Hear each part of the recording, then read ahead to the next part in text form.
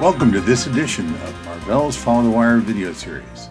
In our prior videos, we talked at a high level about some of the key differentiators from Marvell QLogic Fibre Channel host bus adapters. In this video, I want to drill down on one of those, which is the basic architecture of our HBA design that we call port isolation technology. System administrators in charge of enterprise applications are typically held to very stringent service level agreement requirements. And now, as such, they design their systems to deliver consistent and predictable performance, even under varying workloads. This need for reliable and predictable performance applies to all elements of the solution, including the storage systems and the storage network infrastructure. That's why fiber channel storage area networks, or SANs, are designed for high availability with redundant paths throughout. For each server and storage array in the SAN, there are a minimum of 2 paths for data to flow back and forth. This requires redundant devices. Now, fiber channel HBAs need a minimum of 2 ports. That can be either 2 single port adapters or 1 dual port adapter. There are 2 sets of fiber channel switches or directors creating 2 separate SAN fabrics. The SAN A and SAN B is shown in the diagram here. And storage arrays have 2 controllers, and those controllers typically have multiple ports. This ensures that if any one connection were to fail, there's another path that the system can fail over to in order to keep data flowing and provide that predictable and consistent performance that its system administrators are looking for. Today, for the HBAs that are in the host servers, there are 2 major fiber channel suppliers with 2 very different design architectures. The port isolation architecture on the left, used in Marvell QLogic Fibre Channel HBAs, provides dedicated processor, memory, and driver resources for each and every port on the adapter. It's like flying a plane with multiple engines. If one engine fails, the others keep working.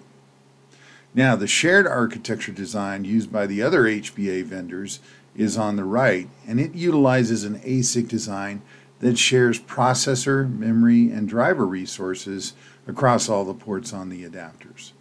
This is analogous to a single-engine airplane. If there's a problem with the engine, it affects the entire plane.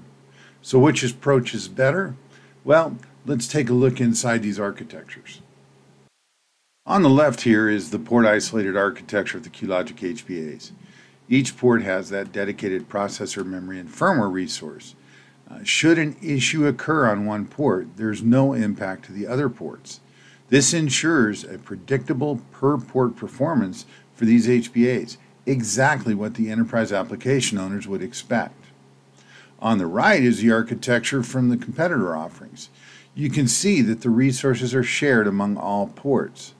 If there's an issue on one port, say a loop interrupt process storm or a lip storm, the processor resources need to be dynamically allocated to address that issue, potentially reducing the resources available for the other ports. This can lead to very unpredictable per-port performance, which is less desirable. This unpredictability is highlighted on the competitor's datasheet. The product brief is from their website and states right under the performance subtitle that the Emulex dynamic multi-core architecture delivers unparalleled performance and the most efficient port utilization with 8 processor cores that dynamically apply ASIC resources to any port that requires them. This reinforces the fact that these adapters use a central pool of resources that can be applied to any port that needs them, not exactly predictable. Predictable performance and reliability are designed into Marvell QLogic HBAs from the start. Each port on the adapter has dedicated resources, including processor, memory, and firmware, as I've said before. You're probably asking yourself why the QLogic design doesn't use the shared architecture approach. There are definitely advantages to the shared architecture for sure, like creating great performance and single port configurations where you have all that resources available to a single port, or perhaps it's less complex to design and reduce manufacturing costs. But as I said at the start, what system administrators are looking for from shared storage solutions is reliable and predictable performance. With the QLogic design, should an issue like a lip storm occur on port 1, there is no impact to the other ports on the adapter. They're completely isolated when it comes to processing I/O data.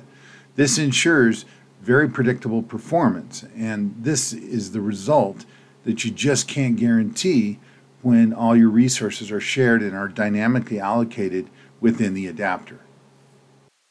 To get more details on the port isolated architecture used in the Marvell QLogic Fibre Channel HBAs, go to marvell.com/QLogic, select any of the fiber channel adapters and look under documentation.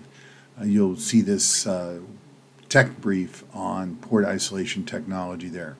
Or you can access the tech brief directly using this direct link or the QR code shown here. Here's the portfolio of QLogic Fibre Channel HBAs. The QLogic QLE2690 series are single and dual port adapters that provide 16 gigabit connectivity. The QLE277 series adapters provide 32 gig fiber channel connectivity, and the QLE2870 series are our 64 gig fiber channel offerings. All these adapters are designed with dual port isolation architecture to ensure that your customers get predictable and reliable storage performance for their enterprise applications. For more information, go to www.marvell.com/QLogic, and you can find out all the details relating to the Marvell QLogic Fibre Channel HBA technology. And be sure to check out our other Follow the Wire videos on the Marvell YouTube channel. Thanks for tuning in today and for your time and your attention. Have yourself a wonderful rest of your day.